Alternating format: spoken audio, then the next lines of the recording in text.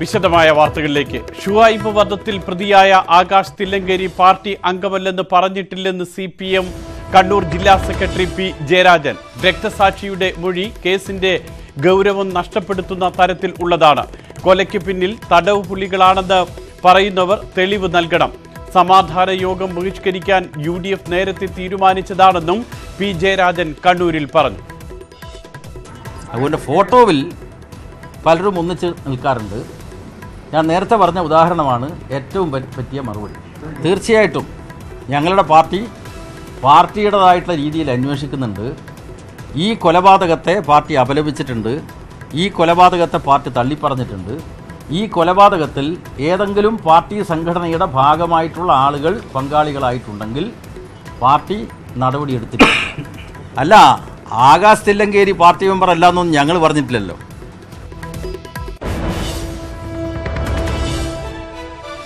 അതേസമയം ഷുഹൈബ് വധം ഏത് ഏജൻസിയെ കൊണ്ടും അന്വേഷിക്കാമെന്ന് മന്ത്രി AK ബാലൻ. നിലവിലെ അന്വേഷണത്തിൽ ആർക്കും അതൃപ്തിയില്ല. ഭരണത്തിന്റെ സ്വാധീനം കേസ് അന്വേഷണത്തിൽ ഉണ്ടാകില്ല എന്നും കണ്ണൂരിലെ സമാധാന യോഗത്തിന് ശേഷം AK ബാലൻ പറഞ്ഞു.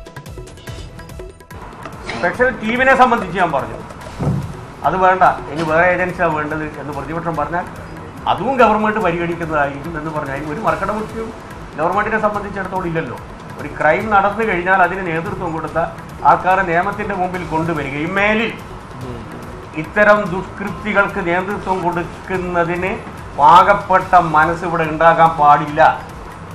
ഈ സന്ദേശമാണ് ഗവൺമെൻറ് കൊടുക്കുന്നത്. അതിൻ്റെ ഭാഗമായിട്ടാണ് ശക്തമായിട്ടുള്ള നിലപാടെടുത്തത്. സമാധാന യോഗത്തിന്റെ കൂടുതൽ വിവരങ്ങളുമായി കണ്ണൂരിൽ നിന്നും പ്രദീപ് നാരായൺ ചേരുന്നു. പ്രദീപ്, കോൺഗ്രസ് നേതാക്കൾ അല്ലെങ്കിൽ UDF ഇറങ്ങിപ്പോയതിന് ശേഷമാണ് സമാധാന സർവകക്ഷി യോഗം നടന്നിട്ടുള്ളത്. ആ യോഗത്തിലുണ്ടായിട്ടുള്ള പ്രധാനപ്പെട്ട തീരുമാനങ്ങൾ എന്തൊക്കെയാണ്?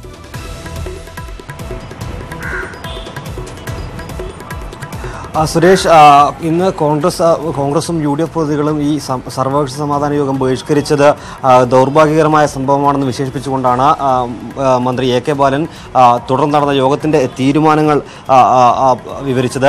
ഏറ്റവും പ്രധാനപ്പെട്ട ഒരു കാര്യം, ഇതിൽ മുഖംനോക്ക നടപടി ഉണ്ടാകുമെന്ന് തന്നെയാണ് സർക്കാരിൻ്റെ നിലപാട് തന്നെയാണ് അദ്ദേഹം ആവർത്തിച്ചത്. ഈ കൊലപാതകം നടന്ന അടുത്ത നിമിഷം തന്നെ മുഖ്യമന്ത്രി പിണറായി വിജയൻ ജില്ലാ പോലീസ് മേധാവിയെ ഫോണിൽ ബന്ധപ്പെട്ട് കർശന നടപടി സ്വീകരിക്കണമെന്ന് അറിയിച്ചിരുന്നു.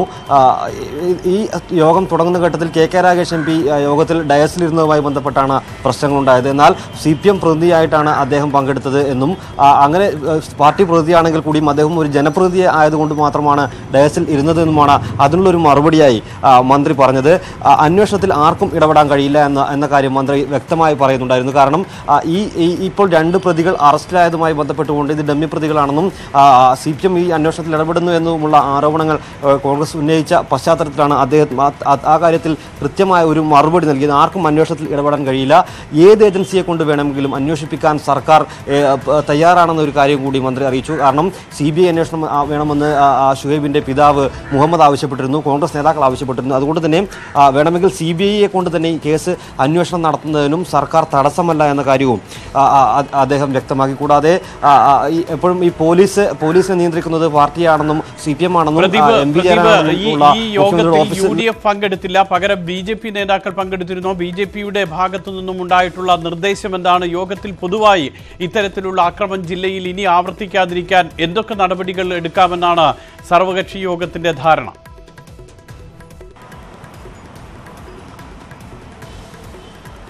സുരേഷ്, BJP പ്രതിനിധികളായി വത്സനിലങ്കേരിയും BJP ജില്ലാ പ്രസിഡന്റ് സത്യപ്രകാശുമാണ് യോഗത്തിൽ പങ്കെടുത്തത്. അവർ നേരത്തെ തന്നെ യോഗത്തിൽ എത്തുന്നതിന് മുൻപ് വത്സനിലങ്കേരി K സുധാകരനെ സന്ദർശിച്ച ശേഷമാണ് യോഗ ഹാളിലെത്തിയത്. അവർ യോഗത്തിൽ വെച്ച നിർദ്ദേശം എന്ന് പറയുന്നത് ഇത്തരം അരുങ്കൊലകൾ ഇനി ഉണ്ടാകാൻ പാടില്ല. നേരത്തെ സമാധാന യോഗങ്ങളിൽ എടുത്തതുപോലുള്ളൊരു തീരുമാനങ്ങൾ നടപ്പിലാക്കാൻ തയ്യാറാകണമെന്ന ഒരു കാര്യമാണ് അവർ മുന്നോട്ട് വെച്ചത്. ആ കാര്യത്തിൽ വേണ്ടത്ര പരിഗണന നൽകുമെന്നും അറിയിച്ചിട്ടുണ്ട്. കോൺഗ്രസ് പാർട്ടി പാർട്ടിയെ കൂടി വിശ്വാസത്തിലെടുത്ത ശേഷം സർവകക്ഷി സംഘം കൊല്ലപ്പെട്ട ഷുഹൈബിൻ്റെ വീട് സന്ദർശിക്കുന്നത് ഉൾപ്പെടെയുള്ള കാര്യങ്ങൾ ഇതിന് മറുപടിയായി മന്ത്രി നൽകുകയും ചെയ്തു. കോൺഗ്രസ് നേതാക്കളെ, അതായത് രമേശ് ചെന്നിത്തലയെ അറിയിച്ചുകൊണ്ടാണ്, അദ്ദേഹം ആവശ്യപ്പെട്ടതുകൊണ്ടാണ് സർവകക്ഷി യോഗം വിളിച്ചത് എന്ന ഒരു കാര്യം കൂടി മന്ത്രി ഈ യോഗത്തിൽ വ്യക്തമാക്കി. എന്തായാലും ഭരണത്തിൻ്റെ ഒരു സ്വാധീനം ഈ കേസ് അന്വേഷണവുമായി ബന്ധപ്പെട്ടുണ്ടാകില്ല, പോലീസിന് യാതൊരുവിധ സമ്മർദ്ദങ്ങളും ഉണ്ടാകില്ല എന്ന ഉറപ്പുകൂടി ഈ സർവകക്ഷി യോഗത്തിൽ മന്ത്രി നൽകിയിട്ടുണ്ട്. സുരേഷ്, കണ്ണൂരിൽ ചേർന്ന സർവകക്ഷി യോഗത്തിന്റെ വിശദാംശങ്ങളാണ് പ്രദീപ് നൽകിയത്. അതേസമയം ഷുഹൈബ് വധത്തിൽ യഥാർത്ഥ കുറ്റവാളികളെ അറസ്റ്റ് ചെയ്യണമെന്നാവശ്യപ്പെട്ട് യൂത്ത് കോൺഗ്രസിന്റെ അനിശ്ചിതകാല നിരാഹാര സമരം തിരുവനന്തപുരത്ത് തുടരുകയാണ്. പോലീസിന്റെ ഭാഗത്തു നിന്നും കാര്യമായ നടപടി ഉണ്ടാകുന്നില്ല എന്നാരോപിച്ച് 48 മണിക്കൂർ നിരാഹാരം അനിശ്ചിതകാലത്തേക്ക് നീട്ടുകയായിരുന്നു. കൊലപാതകത്തിലെ ഗൂഢാലോചന പുറത്തു കൊണ്ടുവരണം എന്നതാണ് യൂത്ത് കോൺഗ്രസിന്റെ പ്രധാന ആവശ്യം. ഇതേ വിഷയത്തിൽ ഇന്ന് സെക്രട്ടേറിയറ്റ് മാർച്ചും നടത്തും. കണ്ണൂരിൽ കെ സുധാകരന്റെ നിരാഹാര സമരത്തിനെതിരെയുള്ള പ്രചാരണങ്ങൾ തള്ളി KPCC president MM Hasan. Sudhakaran ഒറ്റയ്ക്ക് നടത്തുന്ന സമരമാണെന്നത് CPM പ്രചാരണം മാത്രമാണ്. UDFന്റെ സമരത്തിനാണ് കണ്ണൂരിൽ സുധാകരൻ നേതൃത്വം നൽകുന്നത് എന്നും ഹസൻ വടകരയിൽ പറഞ്ഞു. സുധാകരന്റെ നേതൃത്വത്തിൽ കണ്ണൂരും യൂത്ത് കോൺഗ്രസ് പ്രസിഡന്റും യൂത്ത് കോൺഗ്രസിന്റെ വൈസ് പ്രസിഡന്റിന്റെയും നേതൃത്വത്തിൽ സെക്രട്ടേറിയറ്റിലും ഈ ഉപവാസ സത്യാഗ്രഹം ആരംഭിച്ച പാർട്ടി തീരുമാനത്തിന്റെ അടിസ്ഥാനത്തിലാണ്. കണ്ണൂരിൽ കൊലപാതകം നടന്ന സ്ഥലം പോലീസ് നായയെ കൊണ്ട് പരിശോധിച്ചാൽ ആദ്യം നായ കയറുക മുഖ്യമന്ത്രിയുടെ ഓഫീസിലും AKG സെന്ററിലുമായിരിക്കുമെന്ന് K മുരളീധരൻ MLA. കോടിയേരിയുടെ മകനെതിരായ ആരോപണം മറയ്ക്കാനാണ് കൊലപാതകം നടത്തിയത്. പ്രതിയെ പിടിച്ചില്ലെങ്കിൽ 26 മുതൽ നിയമസഭ സ്തംഭിക്കും. സർക്കാരിലുള്ള ആദ്യ അടി ചെങ്ങന്നൂരിൽ നിന്ന് കിട്ടുമെന്നും അദ്ദേഹം പറഞ്ഞു. യഥാർത്ഥ പോലീസ് നായനെയാണ് വിടുന്നതെങ്കിൽ ആ പോലീസ് നായ ആദ്യം കയറുന്നത് മുഖ്യമന്ത്രിയുടെ ഓഫീസിലും രണ്ടാമത് കയറുന്നത് AKG സെക്രട്ടറിയും. മുഖ്യമന്ത്രിയും പാർട്ടി സെക്രട്ടറിയും അറിഞ്ഞുകൊണ്ട് നടന്ന ഹീനമായിട്ടുള്ള കൊലപാതകം.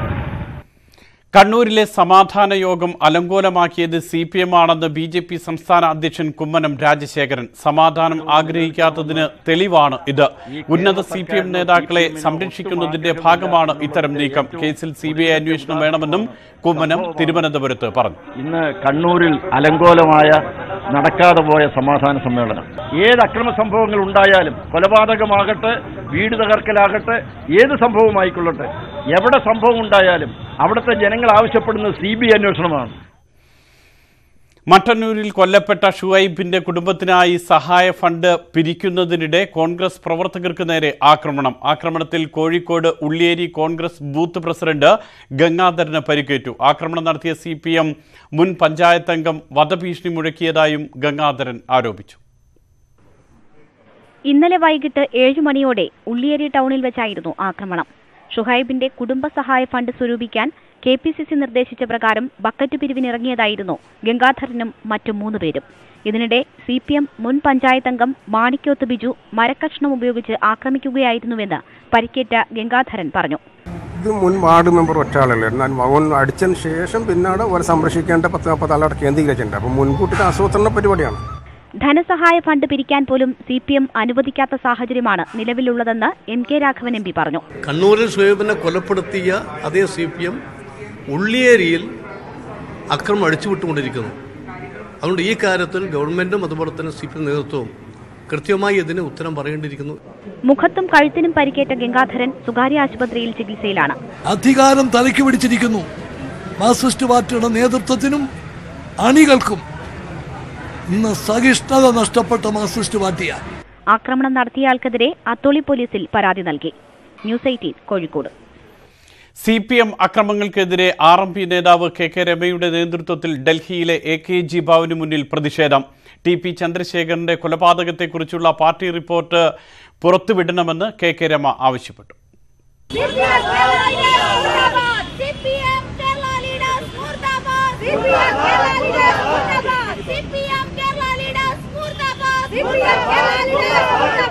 എന്റെ ഭർത്താവിനെ കൊന്ന CPMകാർ ഇപ്പോൾ എന്റെ സഖാക്കൾക്ക് പിന്നാലെയാണ്.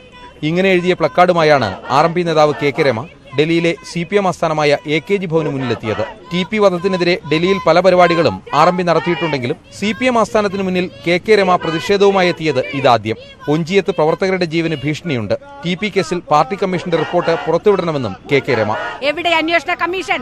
അങ്ങനെ ഒരു അന്വേഷണ കമ്മീഷൻ ഉണ്ടായിരുന്നോ? ഉണ്ടെങ്കിൽ ആ റിപ്പോർട്ട് എവിടെ? നിങ്ങൾ ആരാണ് ഇതിൽ നടത്തിയത്? ഏത് CPMന്റെ നേതൃത്വമാണ് ഇതിന് ഗൂഢാലോചന നടത്തിയത് എന്ന് കേന്ദ്ര നേതൃത്വം കണ്ടുപിടിച്ചത്? അത് പറയണമെന്നതാണ് ഞങ്ങൾക്ക് ആവശ്യപ്പെടാനുള്ളത്. മാർച്ച് 8 വനിതാ ദിനത്തിൽ KK രമയ്ക്ക് ഐക്യദാർഢ്യം പ്രകടിപ്പിച്ച് പ്രത്യേക യോഗങ്ങൾ സംഘടിപ്പിക്കുമെന്ന് RMPI general secretary Mangat Ram പസ്ലെ അറിയിച്ചു.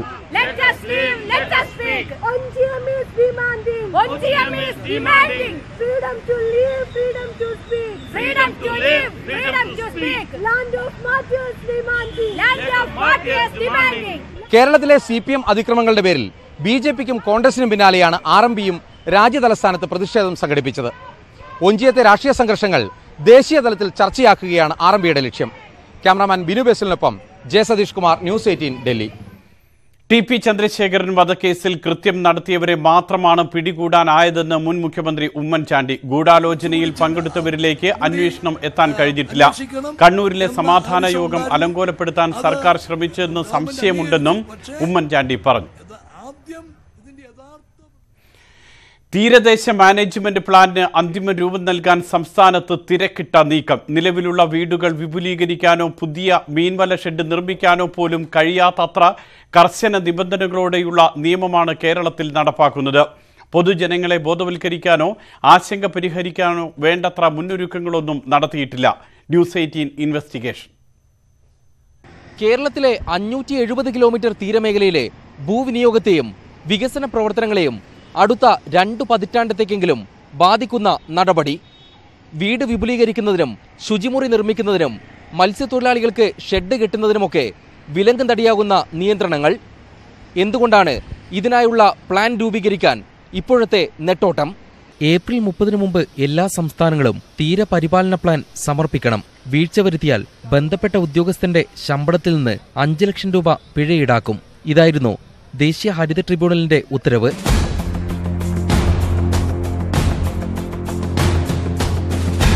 സ്വന്തം ശമ്പളം രക്ഷിക്കാൻ ഉദ്യോഗസ്ഥർ തീരുമാനിച്ചതോടെ മുന്നൊരുക്കങ്ങളില്ലാതെ പദ്ധതി സമർപ്പിക്കാൻ നീക്കം തുടങ്ങി. 2011 തീരമേഖലാ വിജ്ഞാപന പ്രകാരം പ്ലാൻ തയ്യാറാക്കാൻ 2 വർഷത്തെ സമയപരിധിയാണ് നിശ്ചയിച്ചത്. എന്നാൽ 7 വർഷങ്ങൾക്ക് ശേഷവും തയ്യാറായില്ല. ഹരിത ട്രിബ്യൂണൽ ഉത്തരവ് വന്നതോടെയാണ് 5 മാസത്തിനകം പ്ലാൻ തയ്യാറാക്കാനുള്ള തിരക്കിട്ട നീക്കം. 6 വർഷം കൊണ്ട് നടക്കാമായിരുന്ന ഒരു കാര്യം, അല്ലെ 7 വർഷം കൊണ്ട് നടക്കാമായിരുന്ന ഒരു കാര്യം ഇപ്പം തുരുങ്ങിയ 4 മാസം കൊണ്ട് ഓടിച്ചിട്ട് കിട്ടുന്നതിനെ തല്ലിക്കൊല്ലുന്ന രീതിയിൽ ഇവർ ഈ പറഞ്ഞ പോലെ തയ്യാറാക്കുമ്പോൾ ഇത് എന്ത് കാര്യമായാലും തിരക്ക് കൂട്ടി ചെയ്യുന്നതിനകത്ത് തെറ്റുകൾ ധാരാളം വരും. ഇത് ഒരു മനുഷ്യൻ്റെ, തീരദേശ നിവാസിയായിട്ടുള്ള ഒരു ഫിഷർമാൻ്റെ, ലോക്കൽ കമ്മ്യൂണിറ്റിയിലുള്ള ഒരാൾക്ക് അവരുടെ സ്വന്തം ജന്മമായിട്ട് കിട്ടിയിരിക്കുന്ന ഭൂമിയുടെ അവകാശങ്ങളെ നിഷേധിക്കപ്പെടുന്നതാണ് ഈ തീരദേശ നിയമത്തിലുള്ള നിബന്ധനകൾ. കേരളത്തിലെ പഞ്ചായത്തുകൾ തീരമേഖല 3-ലാണ്. നിലവിലുള്ള കെട്ടിടങ്ങളുടെ അതേ വിസ്തീർണത്തിൽ മാത്രമേ പുതുക്കിപ്പണിയലുകൾ സാധ്യമാകൂ.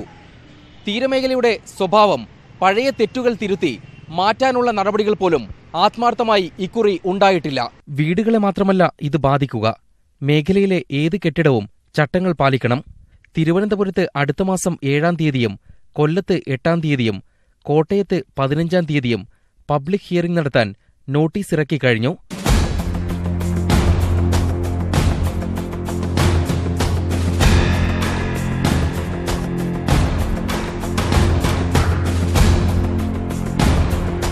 കടുത്ത നിയന്ത്രണങ്ങളുള്ള തീരമേഖല 3-ൽപ്പെടുന്ന പഞ്ചായത്ത് പ്രദേശങ്ങളിലും നിലവിലെ നിയന്ത്രണങ്ങൾ മാറ്റമില്ലാതെ തുടരും.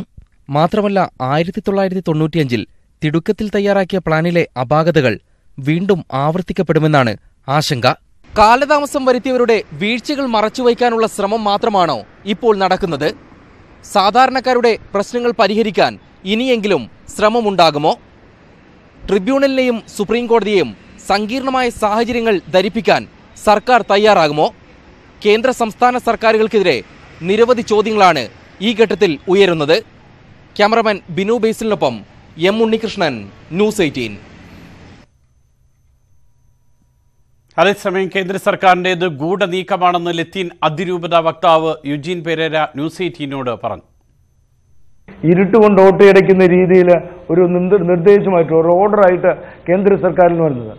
ഈ നിർദ്ദേശത്തെ ഞങ്ങൾ വളരെ നിഗൂഢമായ ഉദ്ദേശത്തോടു കൂടി നടത്തുന്ന ഒരു പരിപാടിയായിട്ടാണ് കാണുന്നത്. തീർച്ചയായിട്ടും ഈ ഹരിത ട്രൈബ്യൂണലിൻ്റെ താല്പര്യം നമ്മൾ ബഹുമാനിക്കുന്നത്. പക്ഷേ ഹരിത ട്രൈബ്യൂണലിൻ്റെ താല്പര്യങ്ങളല്ല ഇത്തരം നിർദ്ദേശങ്ങളിലൂടെ. CPIM സംസ്ഥാന സമ്മേളനത്തിന് നാളെ തൃശൂരിൽ തുടക്കമാകും. കൊടിമര, പതാക, ദീപശിഖ പ്രയാണങ്ങൾ ഇന്ന് വൈകിട്ട് തേക്കിൻകാട് മൈതാനിയിൽ സംഗമിക്കും. സർക്കാരിന്റെ പ്രവർത്തനം വിലയിരുത്തപ്പെടുന്ന സമ്മേളനത്തിൽ സംസ്ഥാന സെക്രട്ടറിയുടെ മകനെതിരെ ഉയർന്ന വിവാദങ്ങളും കണ്ണൂരിലെ കൊലപാതകവും ചർച്ചയാകും. ജില്ലാ സമ്മേളനങ്ങളിൽ സർക്കാരിനും പോലീസിനുമെതിരെ ഉയർന്ന വിമർശനങ്ങളുടെ തുടർച്ച സംസ്ഥാന സമ്മേളനത്തിലും ആവർത്തിക്കാനാണ് സാധ്യത. വിഭാഗീയത തുടച്ചു നീക്കപ്പെട്ടതിനു ശേഷം നടക്കുന്ന സമ്മേളനത്തിൽ വിലയിരുത്തപ്പെടുക സംസ്ഥാന സർക്കാരിന്റെ പ്രവർത്തനങ്ങളാകും. കരട് പ്രവർത്തന റിപ്പോർട്ടിൽ CPIക്കെതിരെ രൂക്ഷ വിമർശനം ഉയർന്നിരുന്നു. ഇതും സമ്മേളനത്തിൽ ചർച്ചയാകും. സംസ്ഥാന സെക്രട്ടറിയുടെ മകനെതിരെ ഉയർന്ന വിവാദങ്ങൾ സമ്മേളനത്തെ ചൂടുപിടിപ്പിക്കുമെന്ന് ഉറപ്പാണ്. KM മാണിയോട് സ്വീകരിക്കേണ്ട നിലപാടും ഉരുത്തിരിയുമെന്നാണ് കരുതുന്നത്. സമ്മേളനത്തോടനുബന്ധിച്ചുള്ള സെമിനാറിലെ മാണിയുടെ പങ്കാളിത്തവും ശ്രദ്ധേയമാകും. കണ്ണൂരിലെ കൊലപാതകത്തിൽ ജില്ലാ നേതൃത്വത്തിനെതിരെ കടുത്ത വിമർശനം ഉയരാനാണ് സാധ്യത. ഇക്കാര്യത്തിൽ സംസ്ഥാന നേതൃത്വത്തിന് വലിയ അതൃപ്തിയുണ്ട്. കോൺഗ്രസ് ബന്ധം സംബന്ധിച്ച പാർട്ടി ജനറൽ സെക്രട്ടറിയുടെ നിലപാടിനെതിരെ ശക്തമായി രംഗത്തെത്തിയത് കേരള ഘടകമാണ്. സംഘടനാ റിപ്പോർട്ടിൽ നടക്കുന്ന ചർച്ചയിൽ സീതാറാം യെച്ചൂരിയുടെ മറുപടി നിർണായകമാകും. നാളെ രാവിലെ VS അച്യുതാനന്ദൻ പതാക ഉയർത്തുന്നതോടെ CPIMന്റെ പ്രതിനിധി സമ്മേളനത്തിന് തുടക്കമാകും.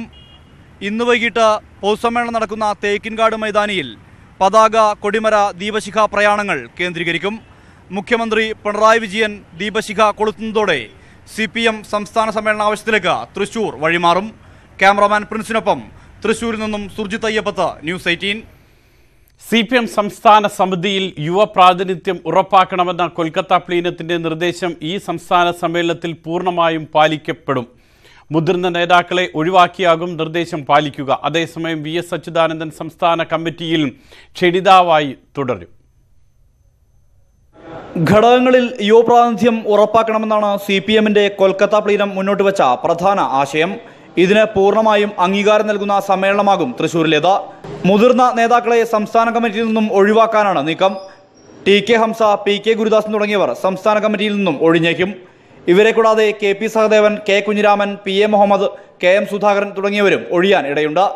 അതേസമയം പ്രായപരിധി മറികടന്നുവെങ്കിലും VS അച്യുതാനന്ദൻ ക്ഷണിതാവായും ആനത്തലവട്ടം ആനന്ദൻ കമ്മിറ്റിയിലും തുടരും. നിലവിൽ 87 അംഗ സംസ്ഥാന കമ്മിറ്റിയാണ് CPIMനുള്ളത്.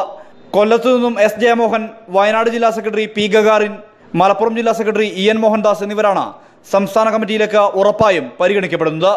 യുവപരിഗണന എന്ന നിലയിൽ DYFI നേതാക്കളായ PA മുഹമ്മദ് റിയാസിനും AN ഷംസീറിനും സാധ്യതയുണ്ട്. പാലക്കാട് നിന്നും KS അലീഖ, തൃശൂരിൽ നിന്നുള്ള പ്രൊഫസർ R ബിന്ദു തുടങ്ങിയവരും പുതിയ സംസ്ഥാന കമ്മിറ്റിയിലേക്ക് പരിഗണിക്കപ്പെടുന്നുണ്ട്. 25-നാണ് സംസ്ഥാന കമ്മിറ്റിയുടെ തിരഞ്ഞെടുപ്പ്. നിലവിലെ സാഹചര്യത്തിൽ സംസ്ഥാന സെക്രട്ടറിയായി കോടിയേരി ബാലകൃഷ്ണൻ തുടരും. ന്യൂസ് 18 തൃശൂർ. 2 മണി വാർത്ത തുടരുന്നു. പഞ്ചാബ് നാഷണൽ ബാങ്ക് തട്ടിപ്പിൽ ജനറൽ മാനേജർ രാജേഷ് ജിൻഡാൽ അറസ്റ്റിൽ. സർക്കാർ നടപടികളെ മുൻവിധിയോടെ കാണാനാകില്ലെന്ന് വ്യക്തമാക്കിയ സുപ്രീം കോടതി പൊതു താൽപര്യ ഹർജി മാർച്ച് 16 മാറ്റി. വായ്പാ തട്ടിപ്പ് കേസിൽ റോട്ടോമാക് പേന കമ്പനി ഉടമ വിക്രം കോത്താരിയെ CBI ചോദ്യം ചെയ്ത് വരികയാണ്. രാജ്യത്തെ മൊബൈൽ നമ്പറുകൾ 13 അക്ക നമ്പറാക്കി മാറ്റാൻ തീരുമാനം. ഇത് സംബന്ധിച്ച അറിയിപ്പ് ടെലികോം മന്ത്രാലയം മൊബൈൽ കമ്പനികൾക്ക് കൈമാറി. ജൂലൈ 1 മുതൽ പുതിയ ഫോൺ കണക്ഷനുകൾക്ക് 13 അക്ക നമ്പർ നൽകാനാണ് നിർദ്ദേശം. പഴയ കണക്ഷനുകളിലെ നമ്പറുകൾ ഒക്ടോബർ 1 മുതൽ 13 അക്ക നമ്പറാക്കി മാറ്റണം. ഡിസംബർ 31-നകം ഇത് പൂർത്തിയാക്കാനും ടെലികോം കമ്പനികൾക്ക് നിർദ്ദേശം നൽകിയിട്ടുണ്ട്. സുരക്ഷാ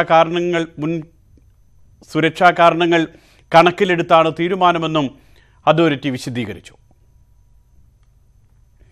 സർക്കാരിനെ രൂക്ഷമായി വിമർശിച്ച് തമിഴക രാഷ്ട്രീയ യാത്രയ്ക്ക് തുടക്കമിട്ട് കമൽഹാസൻ.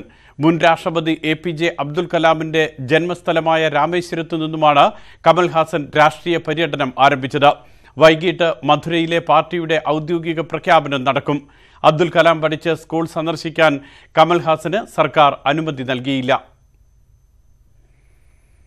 വിഴിഞ്ഞം പദ്ധതി കരാറിലെ ക്രമക്കേടുകൾ CBI അന്വേഷിക്കണമെന്നാവശ്യപ്പെട്ട് നൽകിയ ഹർജി ഹൈക്കോടതി ഫയലിൽ സ്വീകരിച്ചു. ഹർജിയിൽ മുൻ മുഖ്യമന്ത്രി ഉമ്മൻചാണ്ടി, മുൻ മന്ത്രി K Babu, Adani port limited തുടങ്ങിയവർ എതിർകക്ഷികളായി. വിശദീകരണം നൽകാനും ഇവർക്ക് നോട്ടീസ് അയച്ചു. സംസ്ഥാന സർക്കാരും CBIയും നിലപാട് അറിയിക്കണമെന്നും ഡിവിഷൻ ബെഞ്ച് നിർദ്ദേശിച്ചു.